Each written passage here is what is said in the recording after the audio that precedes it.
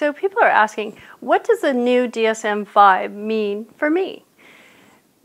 The answer is that for people who don't already have a diagnosis, there are new criteria. But for people who do have a diagnosis of anything on the autistic spectrum, whether it be Asperger's or PDD-NOS or high-functioning autism, whatever it happens to be, they will continue to receive a diagnosis of autism spectrum disorder.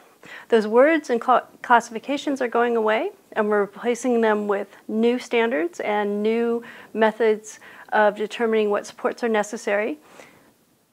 But the autism classification will still be there. So I encourage you to read the rest of the article that goes along with this video and understand what DSM means for you. Thank you.